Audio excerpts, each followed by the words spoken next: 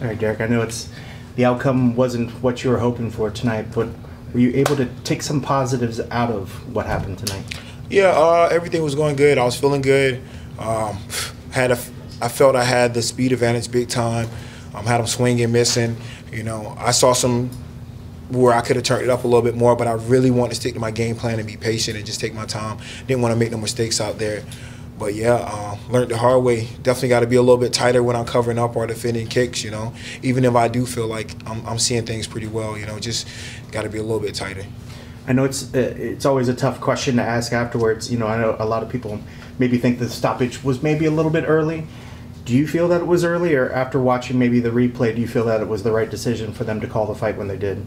Could have went a little bit longer, but in this game, you got to defend yourself. You can't get caught with good shots, because the ref, they're going to keep the sport clean and, make sure guys aren't taking big damage. So, I can't blame nobody but myself. I look at the replay and, man, I cover up tighter.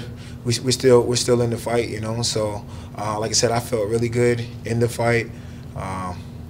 Was doing well. I saw myself taking him out, but hey, it didn't go my way, so just back to the drawing board.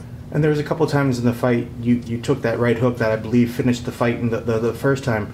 In your head, are you thinking like, oh, I got this. He's not going to get me with the same thing. Are you kind of feeling those things that you definitely had improved since that point? Oh, yeah, for sure. I saw his punches, and a lot of it, one time I believe he threw a punch and it hit my shoulder, but it got me off balance just because, I kind of faded back.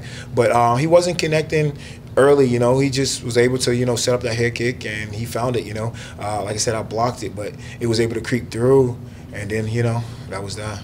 And I know coming into it, you kind of thought that Jacare was still sort of the same Jacare, but did he present some things that maybe surprised you in there? Not so much. I know he's going to punch and shoot, Like I knew as a wrestler, him taking me down, I really wasn't too much worried about it. I just have to stick to my guns when it comes to that. But I thought I had the advantage on the feet, and, he just did a good job of setting up the head kick, Well, how long to maybe want to get back in there, and what's the next step? Where do you go from here? Definitely not to the top, Definitely not in the top 5 or anything. So I'm back to the drawing board. I don't know. He might have a couple more years in the sport. I have, a little bit more years than he have left in the sport. So I can still get to that top spot. I know a lot of matchups I wanted. The guys ahead of me, nobody really wanted to give me those fights. It had to be the rematches and stuff like that, the super, tough, well-rounded veteran guys. But I'm down to fight anybody. I fought everybody. So we just get back to the drawing board and keep improving and get that next fight lined up.